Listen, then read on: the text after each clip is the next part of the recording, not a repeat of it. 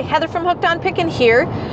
I am from the Midwest and I swam in the Gulf of Mexico today. Why do you care to know that? Well, I'll tell you why.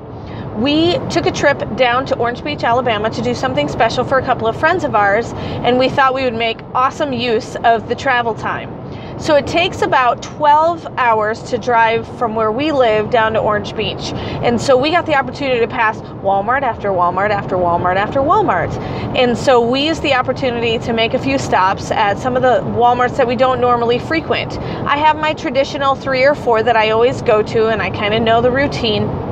But we had some specific items that were regularly priced items that we couldn't find any more of at the Walmarts around us. And so we knew, okay, we're going to go to those departments and find those few items and be able to search for those particular items. And I have to tell you, there's one particular item sells very well for us that we were able to, because we stopped at multiple Walmarts, pick up about 10 more of that particular item. And so we were really, really excited about that.